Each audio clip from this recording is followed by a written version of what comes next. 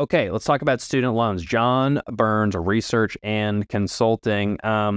You probably know, the Biden administration passed, basically an unconstitutional executive order for, going to basically forgive a bunch of government student loans. Supreme Court said you can't do that. Not surprising. It was a happy turn of events for student borrowers who love the idea of paying back.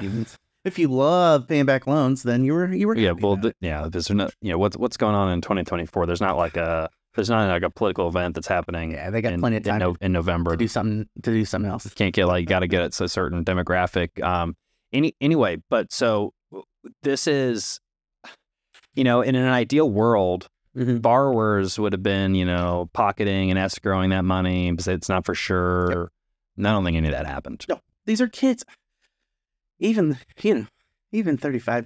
I was going to say they're kids, but I mean, like, a lot of them are, I guess they're 30s. Yeah, I'm one adults. of them. Yeah. Yeah. I'll tell you, Matt, we're closer to 40 than 30, so yeah. I don't know. But I don't think No, but I do agree, and I was one of these borrowers, and I'm still on like this income-based repayment plan, and so it wasn't that huge. I think that some borrowers it's going to hit them a lot, some a little. I think some borrowers have not availed themselves of all the payment plans and opportunities that are offered to them. So tell me a little more about that, man. I mean, so like, you don't have to get like too deep into your situation, but what are the options? Payment plan? You sign up. I think that the lenders make it hard. Yeah, they don't want you on it. They want you to pay as much as they can. But you go and you pay a percentage of your income, and they calculate, how your disposable income and how based on like tax filings, and it takes out that percent. And as far as I know, you keep paying that for 20 years, and then the loan will go off the books. Just what you pay, like this is what I can pay. Yeah. Okay. Hey, and that's already available. Yeah, it's already available. If you make $20,000 a year, you go on the income-based repayment plan, there's a good chance that you're not going to pay anything at all, depending on what your loan is and what your situation is. I think, that's a lot to say.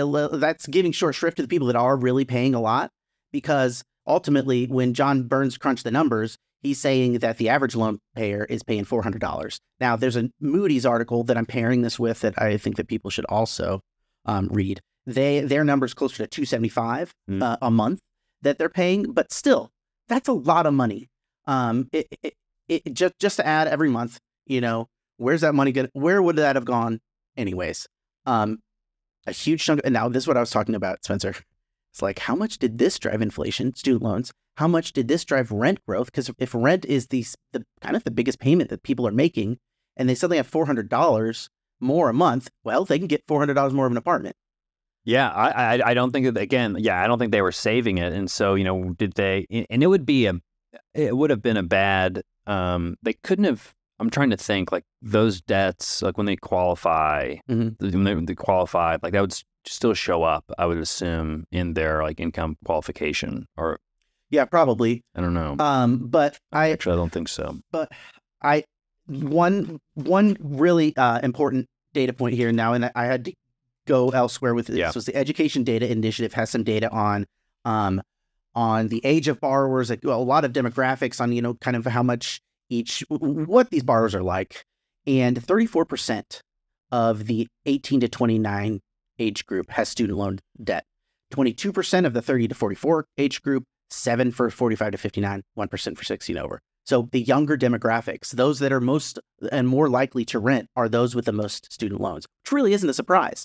Yeah. The total, 43.6 million, have federal student debt. Now that bumps it up a little closer to, it's a little higher if you're including private loans, but essentially, the average federal student loan debt balance is $37,000.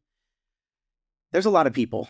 In the right age groups to rent are being impacted. Now, what's interesting in this, and John Burns is housing largely, and it does lightly talk about potential impacts on the multifamily market, but really it's focused on the kind of inflationary and broader economic impacts.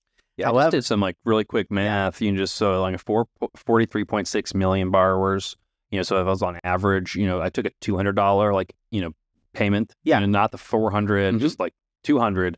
It's $8.7 billion a month in economic. So if they were spending that money, So true. not saving it, which the mass majority were just spending it. They're not saving it. It's between 8 and 16, depending on, how you want to pick it, $8 to $16 billion of economic activity every single month. And now it's going to have to be going to pay down loans. Yeah. I don't know if paying down loans, I don't think that's really going to be generating any economic activity. It's not like the federal government is getting that and reinvesting it. I don't. Yeah, and it's so hard. It gets like muddy and kind of diffuse if you're thinking about like the benefit of the paying loan. Someone's got to benefit. I'm not arguing that they should be forgiven, because again, I am. I think forgive all loans all the time. Yeah. Let's have a jubilee. Yeah. I mean, yeah, that would be the nice thing to do. And there's, you can make an argument, but the argument is inflationary. So it's like you do this and then like everyone's purchasing power goes down. And then again, the moral reasons to not do it is, Matt, you are a PhD, who has a job. Yeah. Why should your student loans be forgiven versus, this is like the narrative, or this is the talking point. But if I went to a trade school to be a plumber or whatever, electrician, and I took on a lot of debt to go to trade school, my loan's not forgiven. Yeah. I'm trying to work, and what about the guy that already paid his loans off? What if the guy who already paid his loan off, he was responsible? But one thing that, Matt, we continue to learn is that our economy consistently accommodates those who make the biggest mistakes and errors and mess up the most. That's true. Where's the Federal Reserve guidelines for workouts for student loans? Yeah, exactly. It's like you took on way too much debt. You over-levered on some office building. Well, the more risk you took on, the bigger break we're going to give you. Yeah. And, it's absolute moral failing, and creates a moral hazard in a huge way of saying it's okay to take on debt and take risk because we're going to bail you out.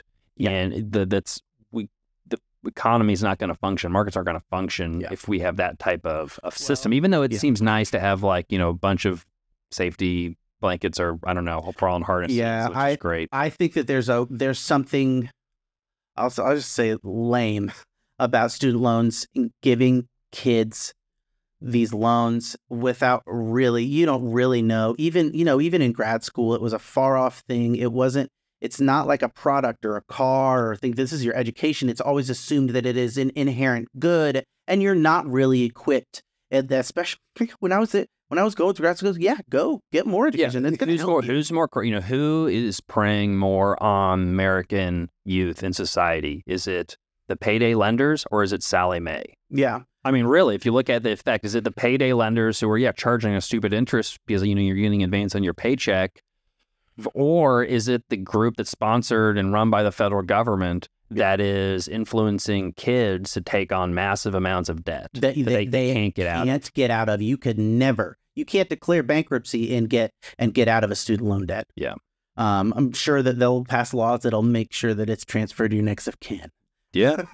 If you don't. So and so it's unfortunate. It's unfortunate. But I don't think that anyone was really it seemed so far fetched when they even announced it.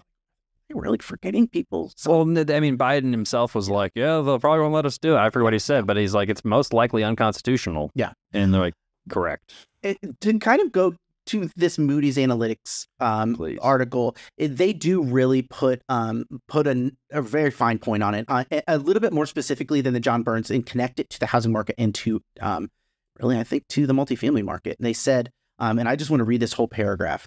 In a recent study by Moody's Analytics chief economist Mark Zandi and his team, as many as 5 million student loan borrowers will need to resume making payments close to $275 per month on average, amounting to nearly 0.25% of GDP, under the assumption that total household income does not change by the end of student loan moratorium and the percentage of total income needed to pay rent stays the same.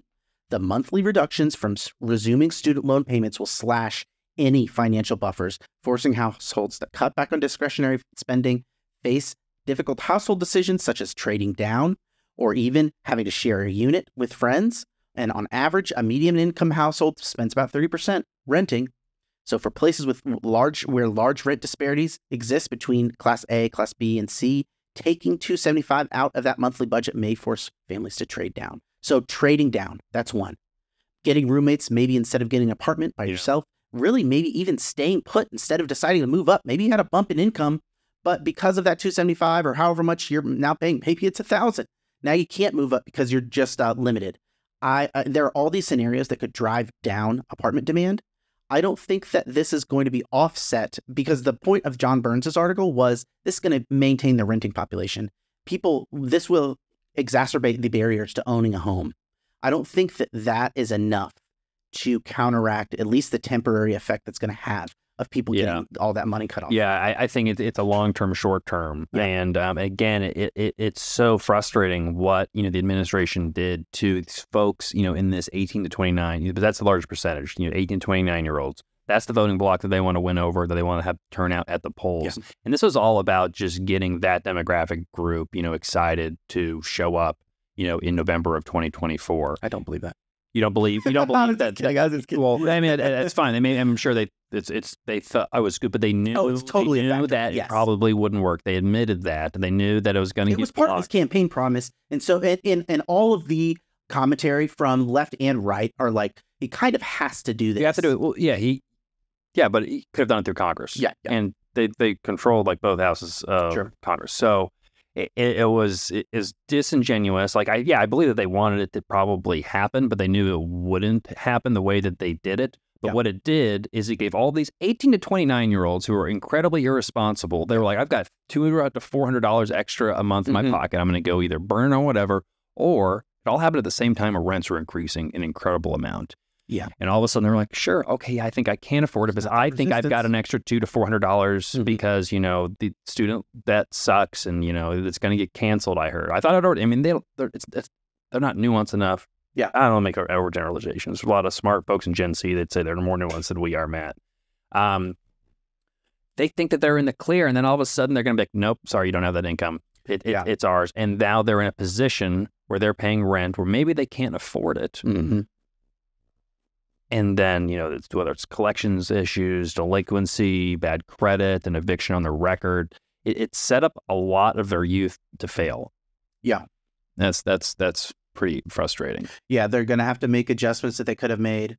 They could have been living in that B-class apartment. It could have been fine if they're like, I know my budget, I have this obligation, and I need to work within my means. They had a false sense of what their liabilities were. They thought a liability had been taken off their books. Yeah. And I, going back to multifamily, I'm still thinking, so we had this population where they were very amenable to the consistently raising rents. There was no hard ceiling. There was no kind of negative feedback when rents were raised. And now, we may see the opposite effect. And I wonder, if they're saving money or not having to spend money, that doesn't have as much of a impact psychologically as suddenly having to spend money.